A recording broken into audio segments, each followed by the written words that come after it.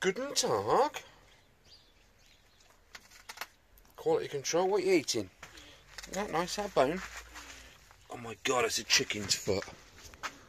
OMG, what is wrong with him? Yeah, he loves chicken feet. He can only eat them frozen now, believe it or not. So, there we go. Right, what am I doing today? I am doing the CD175. What am I doing to the CD175? Well, I've been riding her around, obviously not recently, or not last year, but the year before. Went to Sam Miller's bike museum. A few of you might have seen that in other videos. Excuse me. Yeah, I noticed a fork oil seal weep. So, there it is. It's sort of, yeah, there was oil down there and all the rest of it, and that's all scratchy and horrible and nasty. So I thought, right, take a fork out and get some seals, which I have done. Thus, this is a new seal. Where's the old seal? I can just show you what the issue with this. I think I've seen one of you guys on the CD175 group say that you've bought OEM replacements or similar. Where the heck has that gone? Mind you, looking at my work surface, look at that. I can't find. These are the tools I've had to find and scratch together to actually change an oil seal. Where the heck is it? Ah, there it is, just where I left it. Right, there you have. That is the original oil seal, which is knackered basically. Okay, so we'll put that there. Here is the nice new oil seal. Can you see the difference? Those hawk-eyed guys of you will go, ah yeah, this bit here is deeper than that bit there, you see. And of course, when this piece goes down into its housing, there is a groove around the housing for a circlip. And when you put this one in, this covers the groove for the circlip, thus renders it useless because it just pops back out.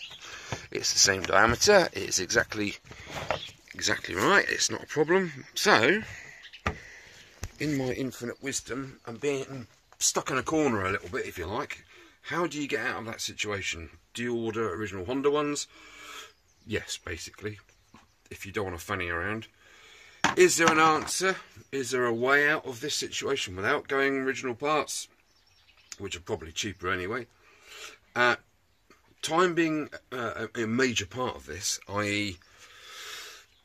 the bike is going.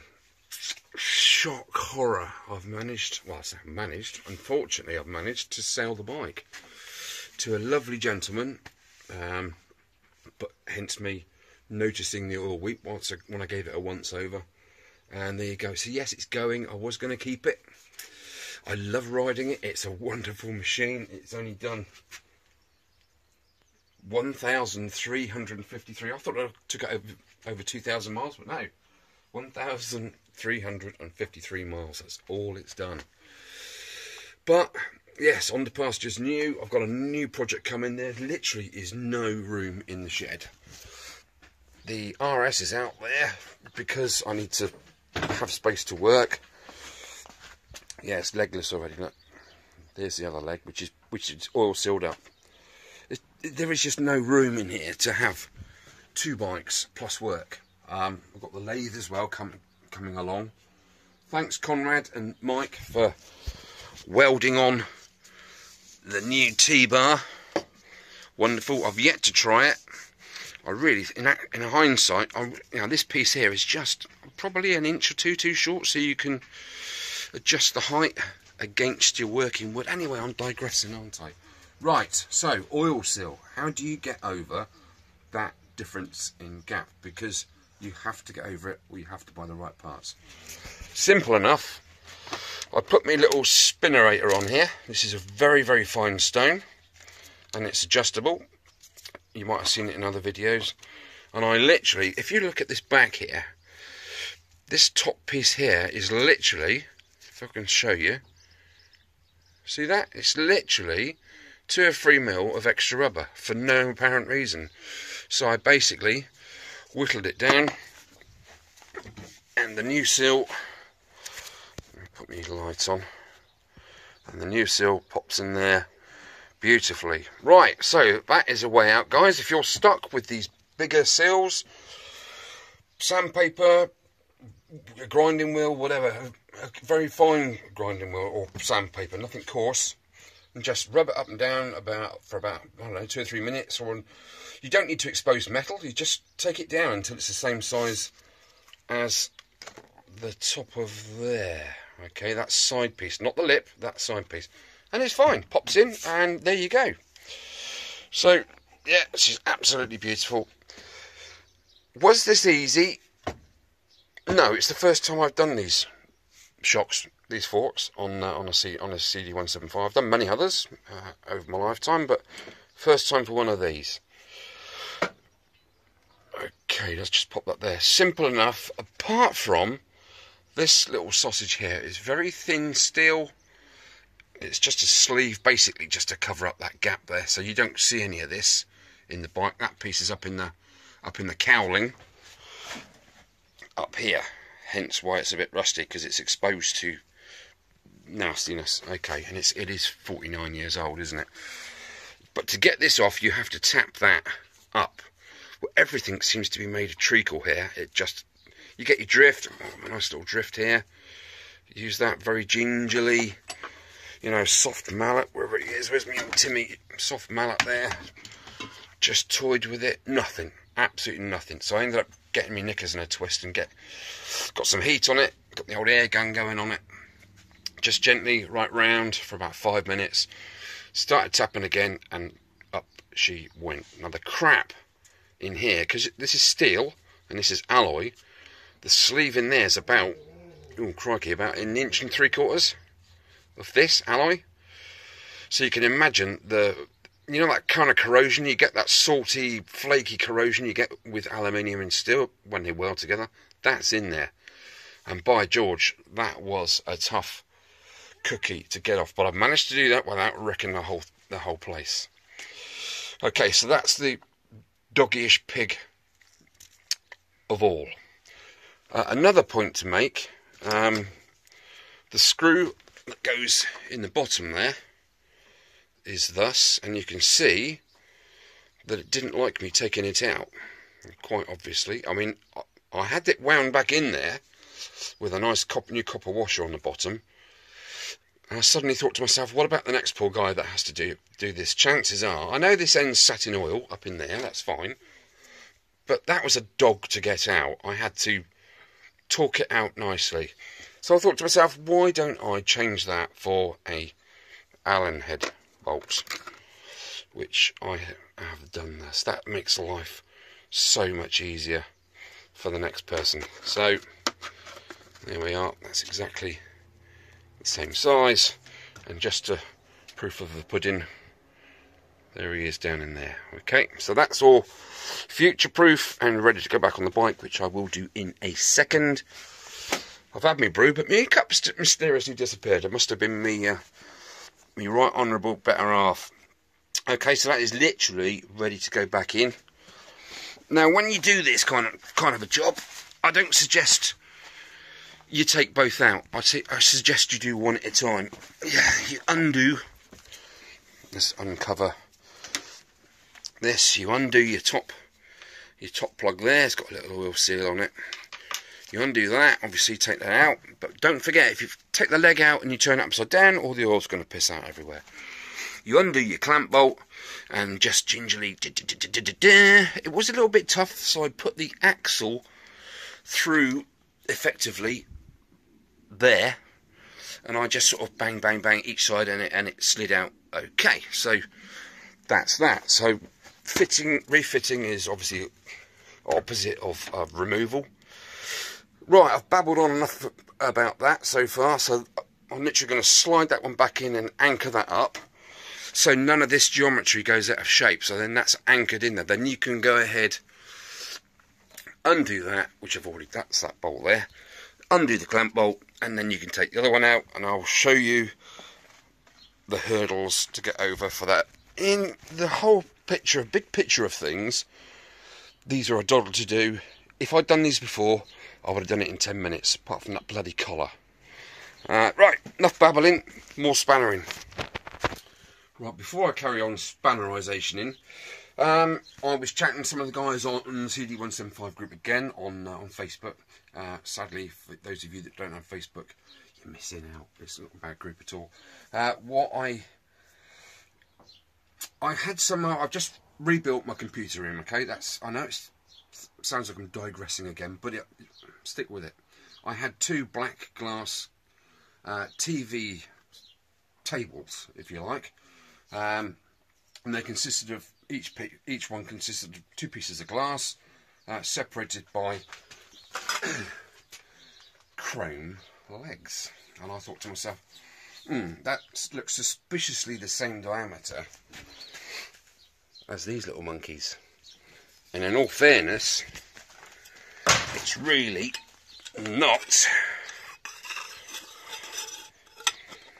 far away. There's literally a millimetre in it.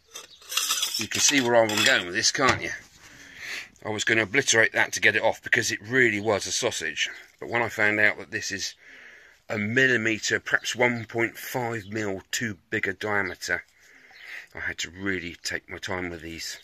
But that would have looked lovely. Just chop that off there, slide that over there. That would have looked fantastic. Jobs are good. But anyway, so there you go, guys. Those of you waiting with bated breath on my answer to my supply of these, here they are. Look, I've even got ones that are flipping out. That's almost made to measure, look. But alas, these were off of an old coffee table, 2 off a coffee table. They were free to me, so I was going to utilise them on there. What a shame. Anyway, right, let's get this fork back in its hole. Okay, sexy leg is back in. What do you think, quality? Is that alright? Yeah? You happy with that? Right, fair enough. What I should have done in hindsight was drain the fluid out in situ first. So let's do that. Let's aim my pot somewhere about there. You'll watch it piss out all over the place. Oh my god.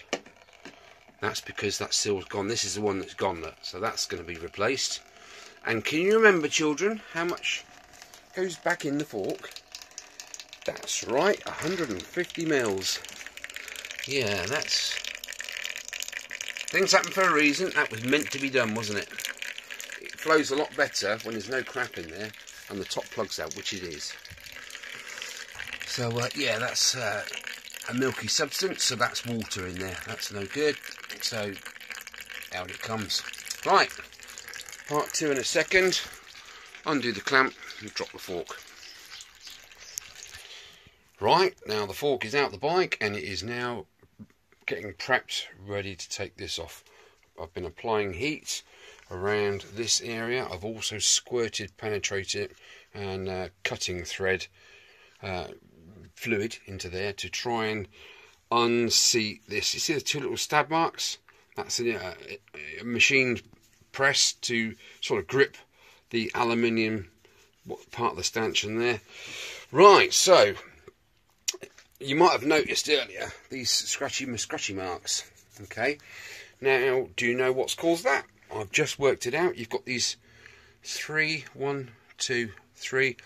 little tiny plastic rivets in there, which are designed to centralise this part in this part so nothing scratches the fork. And as I come round to this side where the scratches are, look what's missing. Yeah, so I'm going to need to address that. Okay, so I've just heated that up. I'm now going to gingerly start tapping on this little recessed lip there and see if we get any kind of movement. Right, fingers crossed. My philosophy is, where this has been leaking, obviously this should be saturated in here with fork oil, so it should be less of a shall we say monkey to get off. Right, a little bit more heat I think, and then Mr. Soft Mallet time. Right, let me crack on. Oh, where's me brew? Right, collar is off of there. you can see what I was talking about there with that horrible crusty, it's almost like a salty, powdery, it's just a chemical reaction, isn't it, between the alloy and the steel. But there we are. I tell you what, if I ever have to change fork oil seals in a CD175 in the future without new chrome collars to go on there, it will be too soon. Okay. Did I enjoy that? No, yeah, of course I did. I mean, I didn't at the time because, you know, you're banging and a clattering and you're making edges on this piece here. Look at it, it's not brilliant. But the other one was exactly the same, and now look at it. Well, I've managed to completely tidy it up via various tools and things. So, yeah, it's not a baddie, and there's more paint's gone back on it, so it's all been sealed again, so that's fine. But boy, that is not one of my favourite jobs. Fork seals, generally, I mean, you guys know, don't you? You've got the oil seals in your hand, you've got the new fluid to go back in, you've got all your spanners laid out, and it never goes to plan, does it? It never goes easy.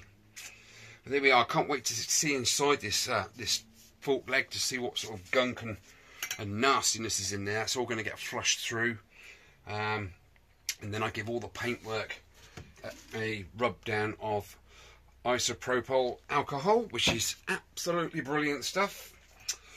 Oh, I've got one in the fridge for later. Oh, flipping heck.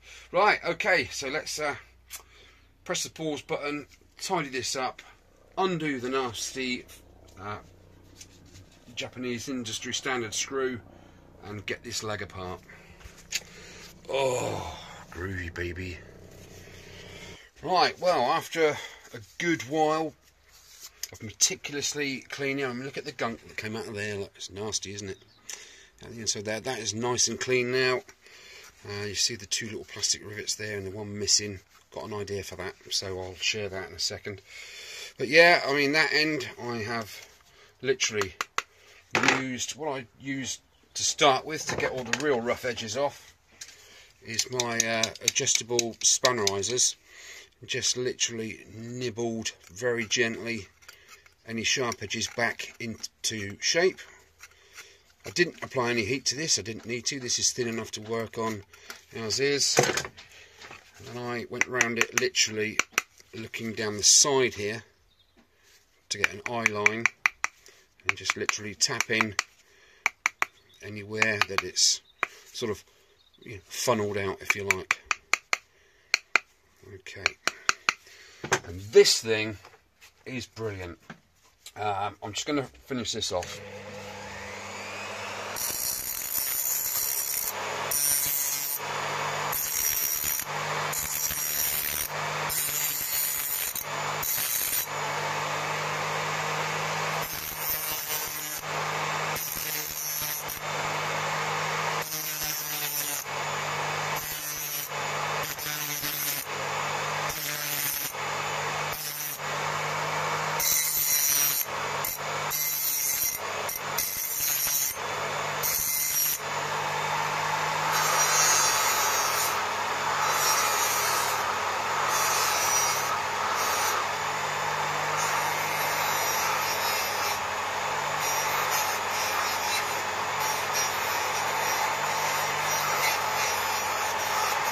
Just keying this up, ready for some new paint. Looks good.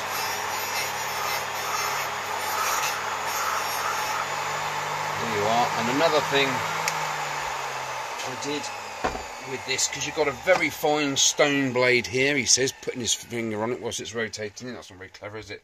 And this side, you see, it's like it's a cross between the most finest Brillo pad you could ever find and felt.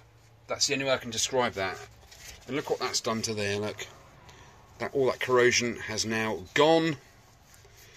So I'll give that a very light oiling before I put that back, or a bit of grease on there or something, a bit of lithium, just to stop that corrosion reappearing.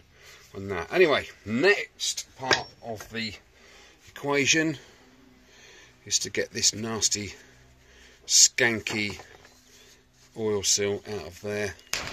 I'm trying to film this in such a way that you guys can see it and I can see it too. Would help, wouldn't it? Look, I mean, look at the amount of shite on there. Look, absolutely disgusting, isn't it? Right, in here we have a internal circlip somewhere. I'm just trying to unbury it for you so you can see it.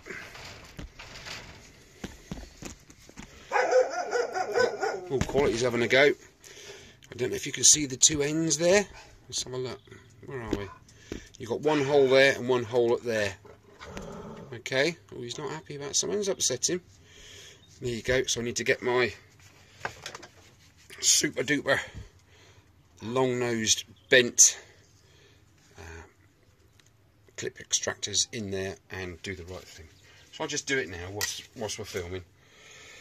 Let's have a go. There's that one. There's that one and that one. Let's try and do this live on TV. Yeah, that went well. And the trick is, there we go. Look at that. Right tool for the job, sir. Suits you, sir. There we go. A non-damaged circlip. Good clean up. That'll go straight back in. Beautiful. So easy, guys, to break them things, isn't it? Anyway, right, I need to get now this horrible nasty screw out the end of there, and then I'll show you how to get that seal out of there easily. Calm down, E.T. Calm down. That flipping screw. Yes, the inevitable has happened. Look at that. That's after heating, tapping down first with a proper fit screwdriver, tapping it with the little mallet there and the hammer, just to give it a bit of metallicness. Tried to unscrew it, made a flipping toffee. Even the dog's not happy. Look at him, bless him. Right, so all is not lost. Basically, I've just got to get me big fat drill in there, drill that head off, so I can get the tube out, and then you'll see what happens when I get the tube out. Just have to put the little alloy piece in the vise very gingerly and undo that snapped part of the bolt and refit a new one after I've cleaned it all out, lubed it, put the new seal in, oiled it and put it back together. Am I enjoying it now? Borderline. No, of course I'm enjoying it. These things happen. If a job goes too well, something else will go wrong later on. So I'd rather all the nasty, crappy bits come out now. I can iron them out, get rid of it for for future, so it doesn't happen again. Get these hex bolts in there. Job's a good one. Anyway, Mr. Honda-san, we need to have a word about these flipping toffee screws. Where'd you get them from? China? Oh, to be continued.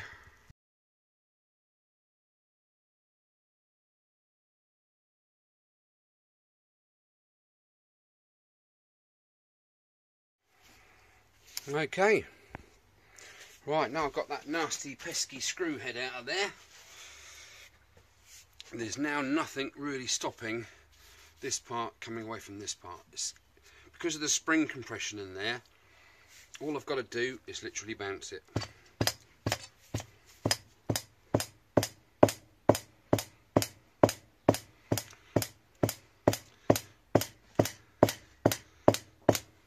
Yeah, almost there. There we go. Simple as that. Okay, I'm just going to... Oh, well, it's going to go all over the place anyway, isn't it? Got most of it out. There's the spring. What's the bottom bushing like? Quite lovely, sir. Quite lovely. There we go. And there is that nasty flipping seal, which can now come off. I can tidy that up. This is the part I'm interested in. I want to give that a good clean. Come on, out you come. There is the bolt, the snapped off, sheared off bolt in there. That needs to be removed from this valve tube. Okay, right, simple as that, eh? Plenty of rags when you're doing this, obviously, because it is a mucky job. Right, definitely having a brew now. Excellent. Right, so I have the tube clamped in the vise very gently. There's nothing on that, look, literally. Because we have a flat edge here, you don't need to give it a load of beans. Anyway, you'll split that alloy straight away. Right, my favourite tools ever.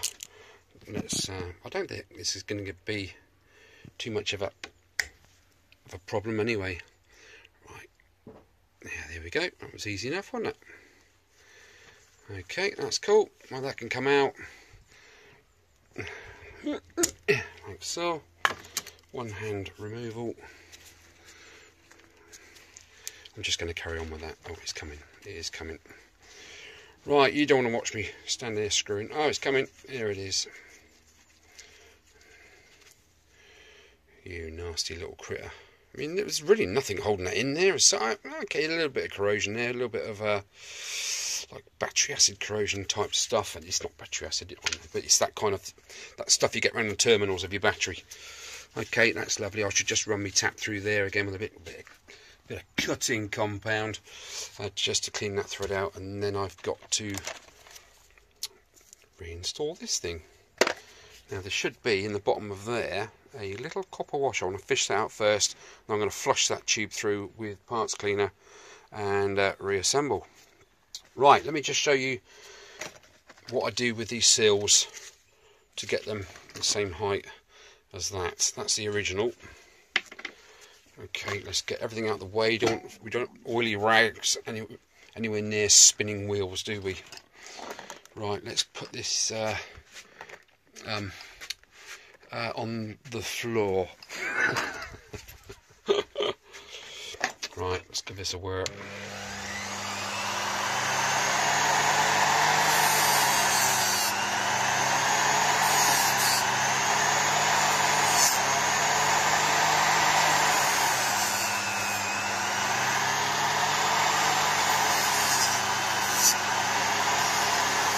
It's easy enough to do.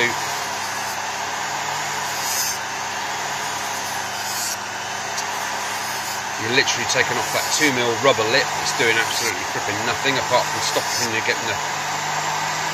See that? That's what you want to do. Simple as that. I'll turn it off there. So I want to use two hands to really tidy that up. See, there's no metal showing.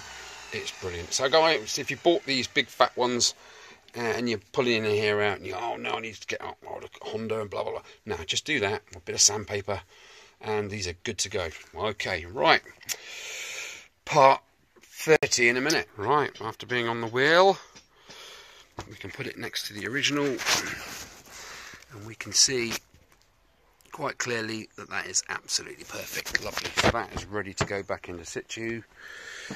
That is ready to go in the bin. Okay, it's all good, isn't it? Simple little tip.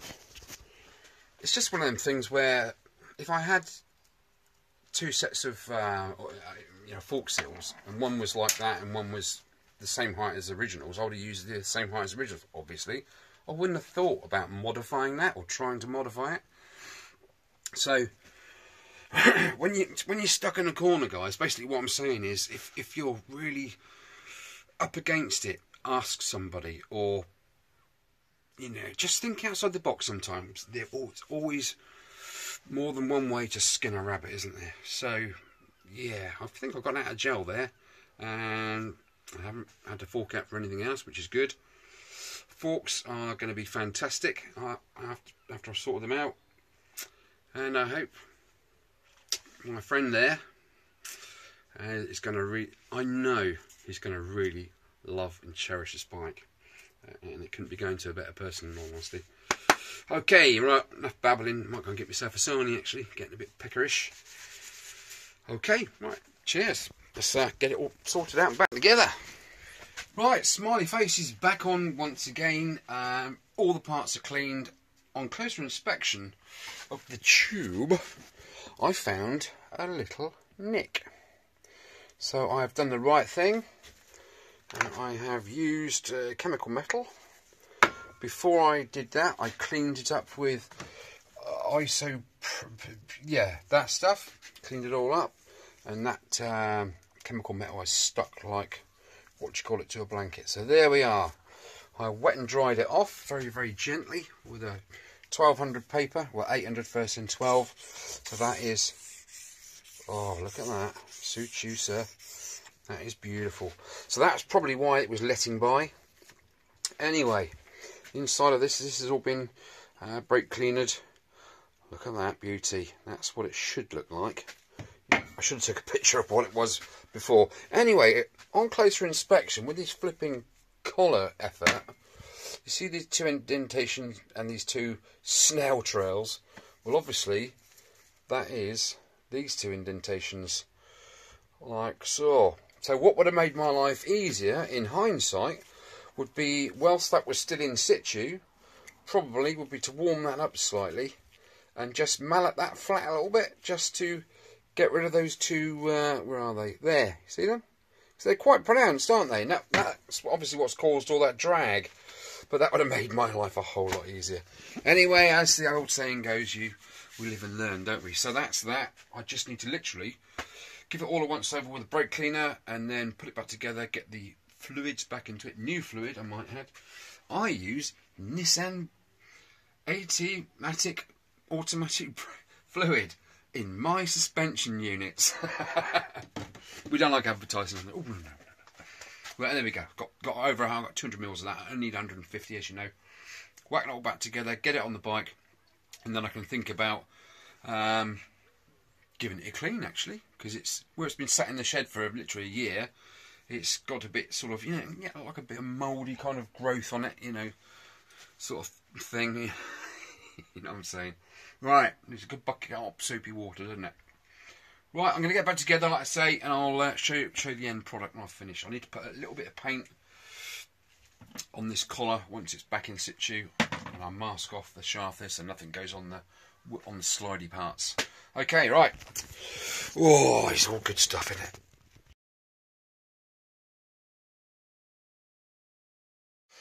Oops, I almost forgot, didn't I? I have a box here with various bits and pieces in there, like sticky back pads and all that kind of malarkey. Just, you never know, they come in handy, don't they? So, well, I found these two little monkeys, although I only need one. You know where that's going, don't you? That's going on here. So I have 3 points of bushing, so nothing starts to scratch down there where it shouldn't be scratching. So that's all cleaned off. I will trim that a little bit and put it on there. So that's how I got over, or I'm going to get over, that rivet being broken. Right, let's carry on. Right, guys and girls, I am pretty much ready now for reconstruction of the fork. Got my little pad on there, I've nipped it off so flush with the top there. I disposed of the old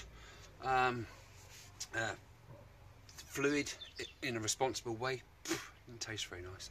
You got that nice cherry red, that's what it's supposed to be like. Automatic transmission fluid, lovely, lovely. Right, first step is to pop the spring in the oil, like so. I've already got the seal on there, so that's down there nicely. Then we'll put the tube in there, like so, and we'll slide that in there. How did that get water on it? I've just cleaned you off with brake fluid. Okay, that's a bit weird. Anyway, here he comes. Alright, quality. How you doing, mate? Yeah, that's what I thought. So that all slides there, like so. That little caplet goes in there. This little sausage. Oh, for goodness sake. Hey! Winnie! Shush! Right, what I do then is I use the old seal to tap that in there. Just go around it in a uniform manner. Is that enough?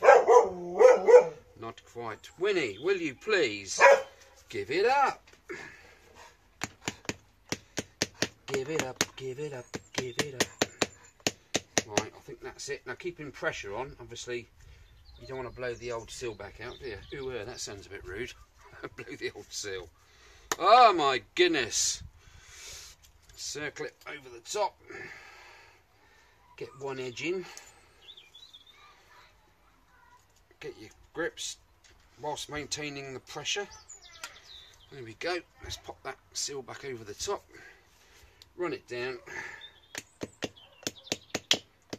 And I've just heard that click into place beautifully. Now you can take the pressure off because it's already in situ. Okay. Just give that a bit of a wipe down there. Lovely jubbly. Now we're ready for the collar. And I'm going to put it back on in the same orientation, i.e. line them two pluggy lugs up.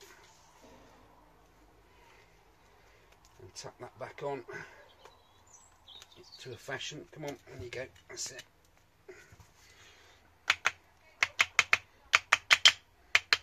Don't use a metal hammer, just use something soft to...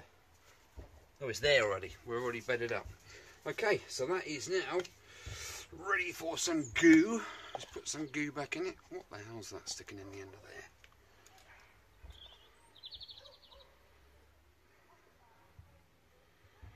there? $150 don't forget. Oh, hang on a minute.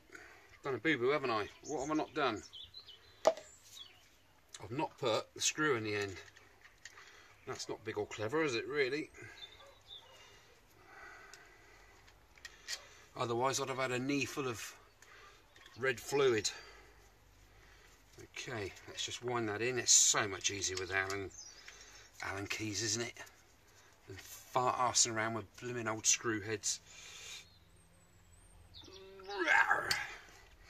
Bit lucky there, wouldn't I? Right, let's try again. Sticky back plastic, I see. Let's pull that down in there. Very gently. I have got a miniature funnel which goes right down in this tiny little hole in the top here. This 8mm thread hole. But can I find it? Can I sausage? I've gone a smidge over 150mm for this. I don't know why. More is better, isn't it? I don't know. But there we are. That's all in there. So that's good. Pop that back in there so it doesn't drip all over the floor. Tidy the end up. That is literally...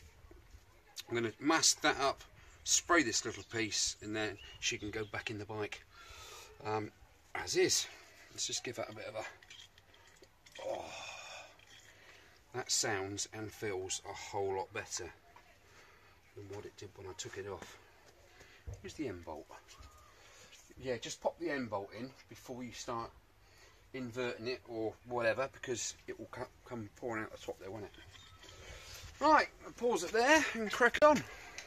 Right, there we go, guys. All back together, lovely. Unfortunately, just went to start her and she's on life support. Uh-oh. Only to be expected, isn't it? Oh, Christ, it's over a year ago. I should have disconnected the battery, kept on trickle charger, blah, blah, blah, blah, blah. Sorry.